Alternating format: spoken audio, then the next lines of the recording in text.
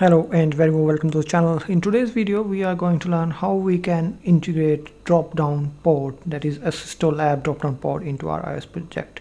For example, if you search on Google and type drop-down iOS Swift, this will give you the link for assistolab drop-down in the second. So here we will learn how we can implement this pod for drop-down into our iOS app. It's a very easy and great tool to having a automatic drop down for your app, and we don't need to do much thing about that. So we just need to install the pod and do some kind of little things, and our drop down is ready, instead of we need to create a table view and then create our all drop down stuff there. So for this we open a terminal, as we need to create a pod file. We will navigate to our project. I already created a sample project here, so we'll go to the directory and here cd, and then we say pod init,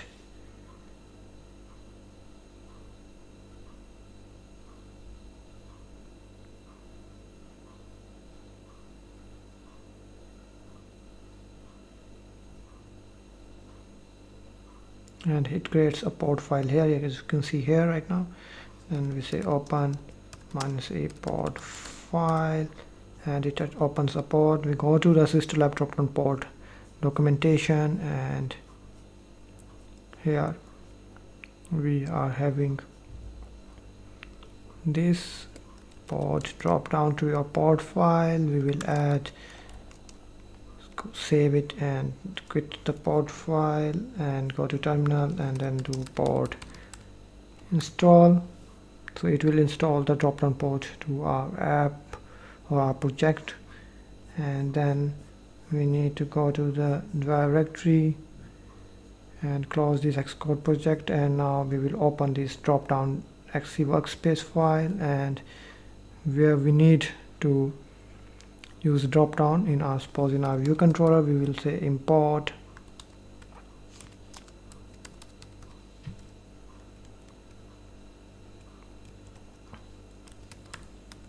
drop down,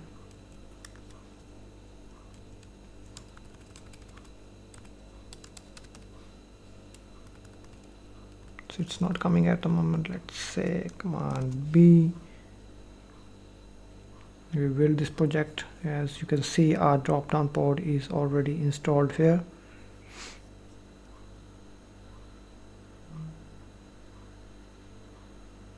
Now let's try. So here you can see drop-down is coming. Now in order to show a drop-down, we will run an interface, and here in our interface design using UI kit, we are not using Swift UI, so UI view, and here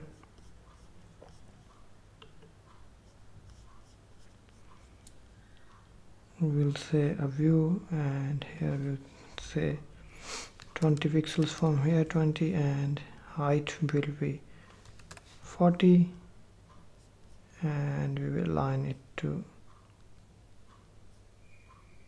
center. Let's change the background color to this system yellow, and here our drop down pod, and now we will drag a label to it, UI label, so that we can show what is selected by the user into this view. And here 0 0 0 0. Now we will go to our view controller.swift and create the IB outlet for both views. So edit IB outlet weak where VW drop down of type UI view, and now a label IB outlet weak where LBL title for type UI label. Now if we go to the documentation of this drop down, so what we do, it says just create an instance of drop down class. So first let's connect our IB outlet because it's a necessary part,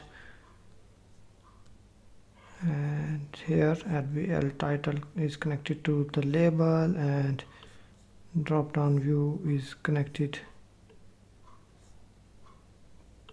to our container view, this is view, and here connect it to view drop down. Okay, now as per the documentation, let's create an instance of let drop down is equals to of type drop down. Okay, and now the second part is we need to specify the anchor view for the drop down, from where that drop down will be shown. So here we will say in view.load drop down dot anchor view is equals to vw dot drop down. And lastly, we need to specify the data source properties. So for that, let's say let data, or you can drop down values is equals to, we say string mango apple, now keep it small, mango apple banana and cherry, and it's a like fruits array. And now we'll say drop down dot data source is equals to this fruits array. Now let's run our app and see how it goes.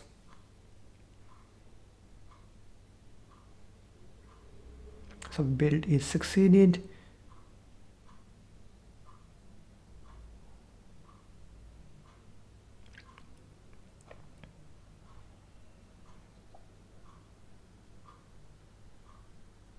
Here you can see the app is running on simulator iPhone XR with the iOS 14.0, and here we have label, so when we click on it nothing happens. So just to show, now here you can see that to display we need to add drop down dot show. So here what we'll do, we'll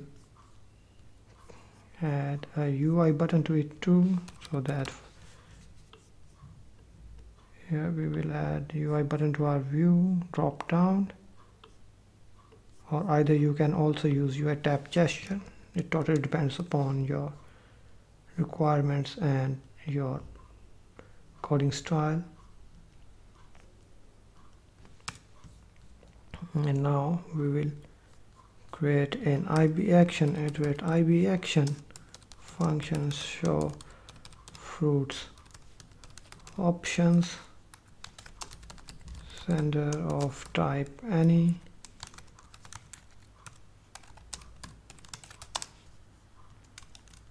and here we say drop down dot show, and in main.storyboard we will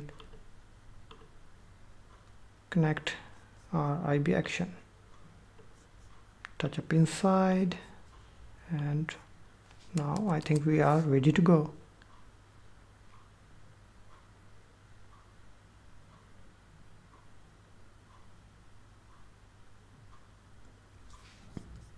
And here you can see the array or drop down is showing, but it's covering the label. So here once it's selected we are hiding the drop down, and this is automatic. So here if you can see that when we tap on the view, that our drop down view is getting covered. So how we can do that, it's also mentioned here.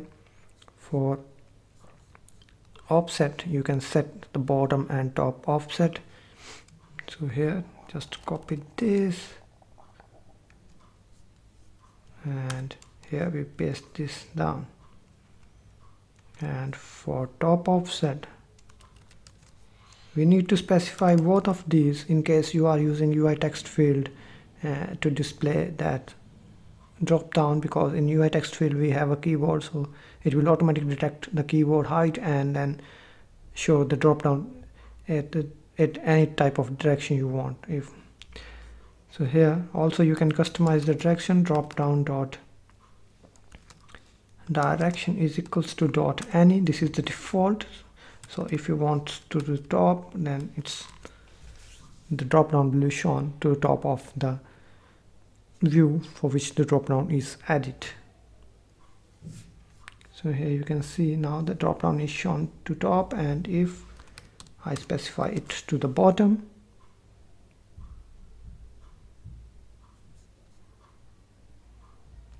it's shown to the bottom of that view. So here now label title dot text is equals to empty, or you can say initially select fruit. And now how we know that selection is done?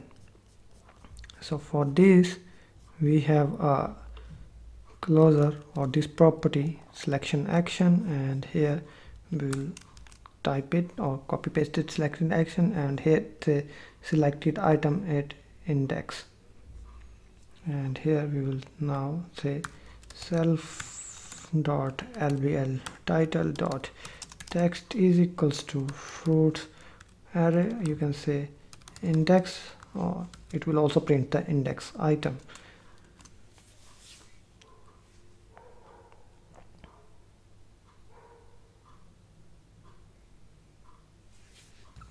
So select a fruit, here the list is shown, and you can see now apple is shown in the label. Also here selected item apple at index 1, and it's pre-selecting it now banana cherry. So this is the simple drop down that you can use and add a drop down to your app in just 5 to 10 minutes.